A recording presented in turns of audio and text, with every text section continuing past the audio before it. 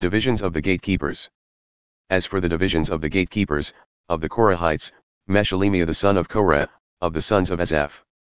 And Meshelemiah had sons, Zechariah the firstborn, Jediael the second, Zebadiah the third, Jathniel the fourth, Elam the fifth, Jehohanan the sixth, Eliehoenai the seventh.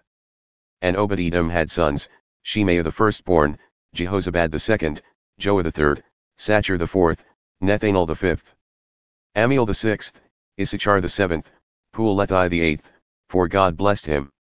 Also to his son Shemaiah were sons born who were rulers in their fathers' houses, for they were men of great ability. The sons of Shemaiah, Othni, Rephael, Obed and Elzabad, whose brothers were able men, Elihu and Semachiah.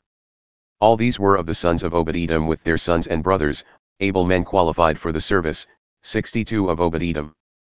And Meshelemiah had sons and brothers, able men, 18.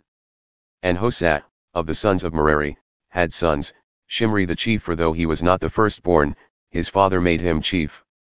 Hilkiah the second, Tebaliah the third, Zechariah the fourth, all the sons and brothers of Hosea were 13. These divisions of the gatekeepers, corresponding to their chief men, had duties, just as their brothers did, ministering in the house of the Lord. And they cast lots by fathers' houses, small and great alike, for their gates. The lot for the east fell to Shelemiah. They cast lots also for his son Zechariah, a shrewd counselor, and his lot came out for the north. Obed-edom's came out for the south, and to his sons was allotted the gatehouse. For Shuppim and Hosea it came out for the west, at the gate of Shaleshet on the road that goes up. Watch corresponded to watch.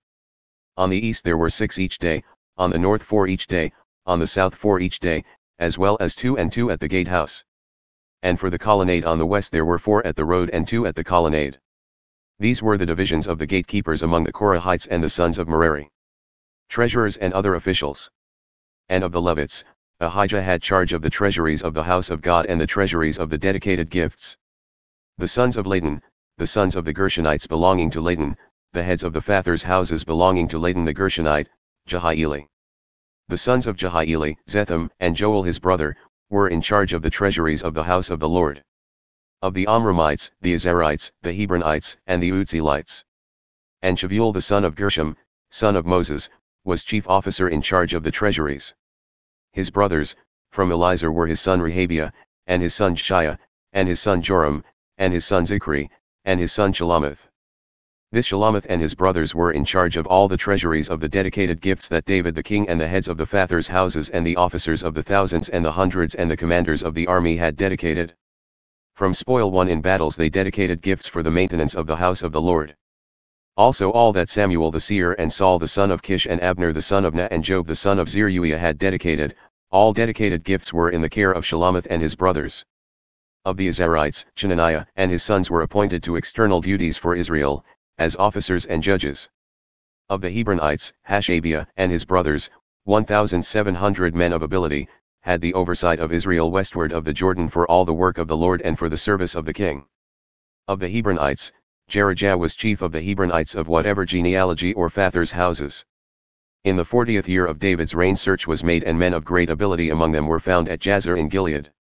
King David appointed him and his brothers, 2,700 men of ability, heads of fathers' houses, to have the oversight of the Reubenites, the Gadites and the half-tribe of the Manassites for everything pertaining to God and for the affairs of the king.